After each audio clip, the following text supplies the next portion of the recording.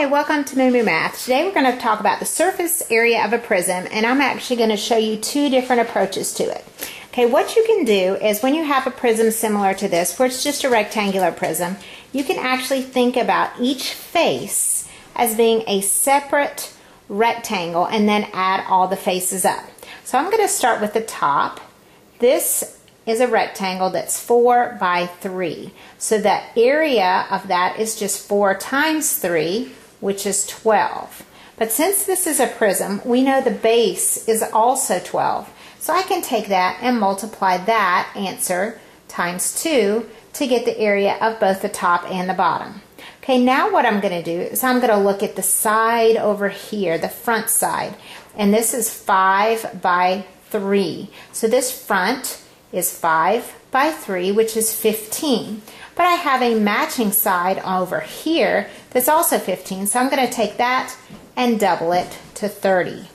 Now I'm going to take the front, this side, and the back side and find those areas. Well, this side is 4 and the height is 5, so that face would be 4 times 5 or 20. I have two of those. I have one here and one back here, so I'm going to double that to 40. Now to find the surface area, I'm just going to add these up. So that's going to be 4, and that's going to be 5, 6, 7, 8, 9. So that's 94. And since this is area, it's units squared. Okay, so there's one option when you just have a rectangular prism to find the surface area. What happens if you have something more elaborate, like a hexagonal prism? Well, I'm going to show you that one. Okay, here's my 3D rendition of it. I have a prism, and it's got two bases. Okay, so this is a hexagonal prism, and I'm actually going to take this and I'm going to dissect it for you to show you what we're going to do to find the area. Okay, I'm going to pull the top off, and there is a base, and I'm going to pull the bottom off, and there's a base. Now I'm going to just kind of sketch it out. Okay, and there is one of my bases. Now we know we have two of those, so whatever I get for my area, I'm going to have to multiply it times 2. To find the area of a hexagon, I'm going to do 1/2 AP.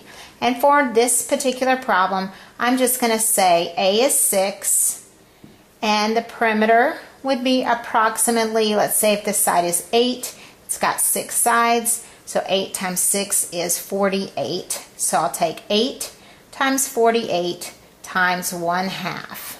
So half of 6 is 3, and 3 times 48 is 144, and then that's the area of just one base.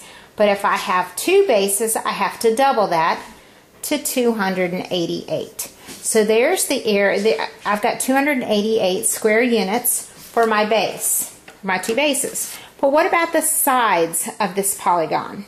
Okay, if I take this and I spread it out, notice it's really just a long rectangle. Okay, so what is this distance along here? Let's go back and look. That distance is actually the perimeter of our polygon.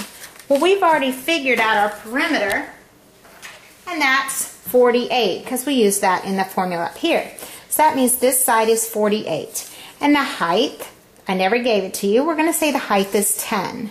So if this is 10 units, and this is 48, I just do length times width to get 480 square units for what we call the lateral area, or the sides of the polygon.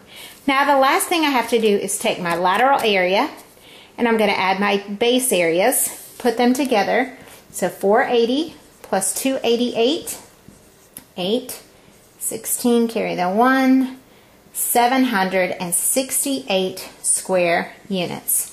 And that's how you find the surface area of this prism. So let's go over the formulas. Here are the rules. You take the perimeter times the height plus two bases, and that's what we just did with hexagonal prism. P stands for perimeter. H is the height of the prism, and BA is the base area. So, hope this video was helpful.